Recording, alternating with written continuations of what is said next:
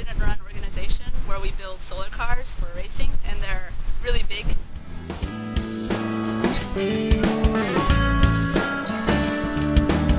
I started CalSol first semester of freshman year, and I've been on the team ever since.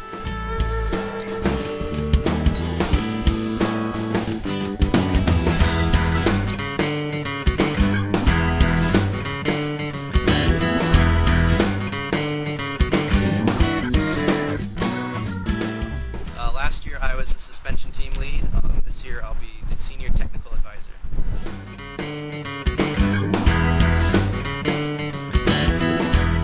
The best part about Berkeley is that the professors have world-class research experience. They've also got a lot of industrial experience, so whether you're looking to go into academia or into the industrial world, you've got the best of both worlds. Living in Berkeley is just so beautiful. I live right by the Rose Garden, so that's where I go to unwind, and the campus is so beautiful. It's just really amazing. It's one of the best public schools in the world, and it's practically my backyard. So this is our suspension that we designed in-house ourselves. We call it the Triple M-Link. It's different than most other solar car suspensions in that the wheel doesn't move in and out at all. It's only vertical motion. We machined this ourselves in the student machine shop. I helped organize the business team. We're going to have a new business team this year, hopefully. And also, I helped out with the electrical team.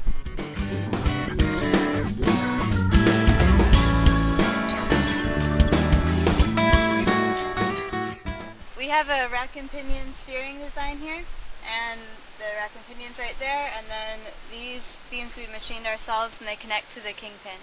And we made these in the student machine shop on campus. I came into this club not knowing much, so I've been in the process of learning. I'm hoping to learn some programming for the car eventually. Our car is driven by a very high efficiency DC brushless motor.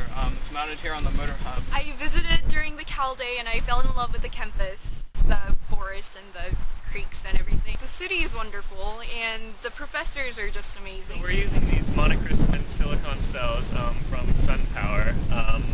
They're actually fairly fragile, so they're encapsulated in chunks about this big, and we attach them to the car, and there's 5 different array segments that we channel the power through into the PowerPoint tracker. We have to do a test called egress, which is a race requirement. We have to be able to exit the car in 10 seconds, and that's in case for some reason like our car flips over or our batteries catch on fire, we want to be able to escape in time. Top speed is 50 miles per hour.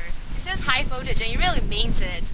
Because I've been working with batteries and I got shocked once. And you know what happened? My right arm was so numb. CalSol is so popular because it brings together all kinds of engineers from different departments. So this is one place where we get to collaborate with mechanical engineers, industrial engineers, or civil engineers, because they all contribute to different parts of the car. It gives us a chance to apply what we've learned in classes into the real world. The great thing about CalSol is that you can have a good time but still develop the skills and